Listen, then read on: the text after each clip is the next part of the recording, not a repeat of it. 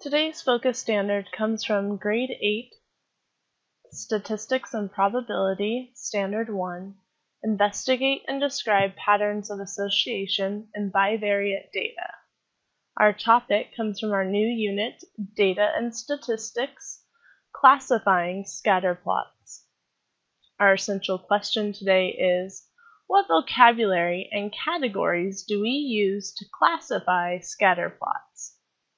Please take a moment pausing the video if you need to make sure that you copy the standard, the topic, and the essential question in your header, along with today's date, set up your question column and your note column, and resume the video when you're ready to begin.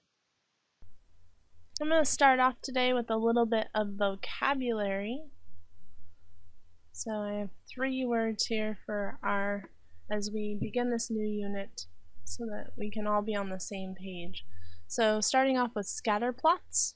That's a type of graph used to explore the relationship between variables, aka also known as bivariate data, bi being a prefix that means 2, and variate, notice you're having the same root as variable, so 2 variable data.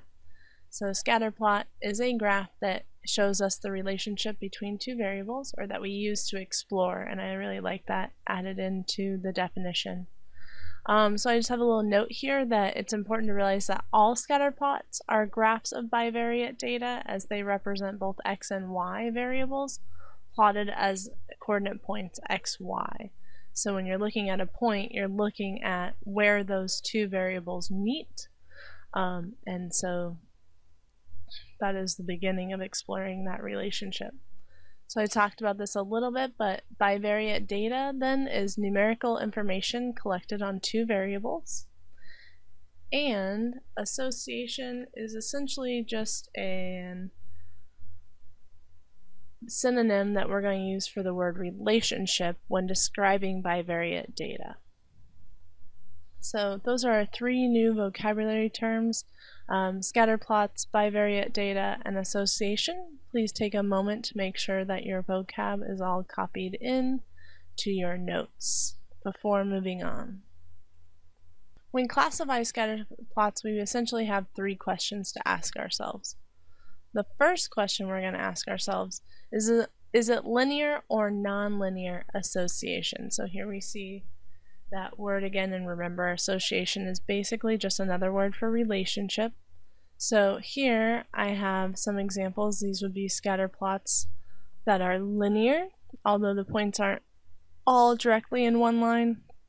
They do kind of form a line, so we would say they have linear association. These 2 graphs over here on the right side, you notice this one is more of like an upside down U shape, so it's got a little curve here. This one starts off in the middle of about the bottom third of our y-axis and then curves up. So again, it has a curve to it. Although all the data is kind of close together, it creates an association or relationship that looks nonlinear. The second question that we're going to ask ourselves is it positive or negative association? So you just keep asking yourselves these things, and I'll talk about this at the end. So here I have positive association. So here's our nonlinear. It's actually this nonlinear one here. But because it's going upward and it's increasing as we read the graph from left to right, it's nonlinear positive association. Here, I took one of the graphs of our linear. Again, it's increasing, although not with a curve, but it is increasing as we read our graph from left to right.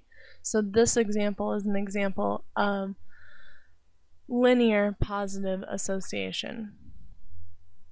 The negative association here, because we see that it goes downward as we read the graph from left to right, we have a nonlinear negative association.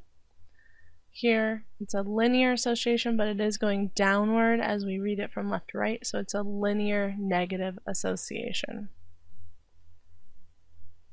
And our final question that we ask is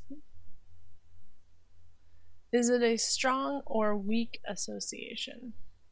So that has to do with when we actually start putting a trend line or a trend curve onto our graph. So I've done that in red here.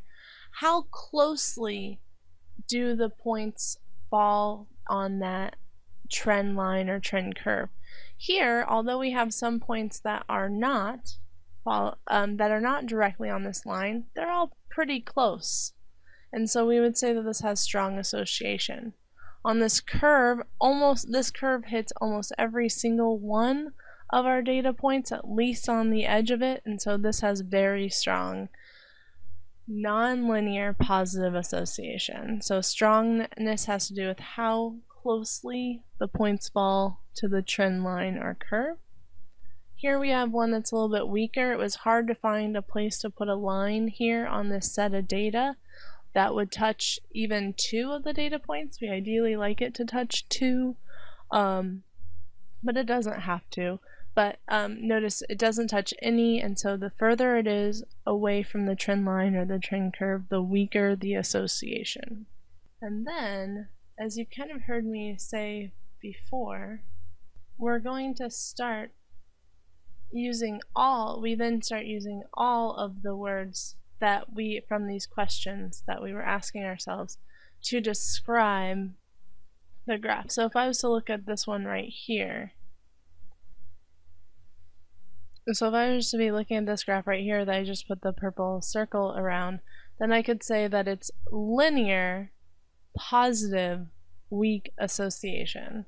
Linear because it does seem to form a line in the general shape of a line. It's positive because it's increasing as I read the graph from left to right. It's increasing, it's going up. But it's weak because the points don't fall all that close to this line. There's a lot of points that are spacing away. So I would say it's a weaker association. So you can use all 3 words, linear, positive, weak, association, to describe the relationship of these XY values here. And then lastly, you are going to run across some graphs that don't have any association. They truly are a scatter plot. Points seem to be scattered all over. And so it becomes harder to decide if there's a correlation there or not. Correlation is another word you might hear us use instead of association. So there are occasionally graphs where you look at the X and Y variables and you plot it out, it's all over the place. And there we would say it has no association, and we'd say there's really no relationship between those 2 variables. Alright, so that concludes our video. I ran out of space here, but please, please, please be sure to write a summary. I'm just going to write the words here. Oops. Please write a summary for this video. And make sure that your notes are fully complete and that you're ready to practice this when we get back to class.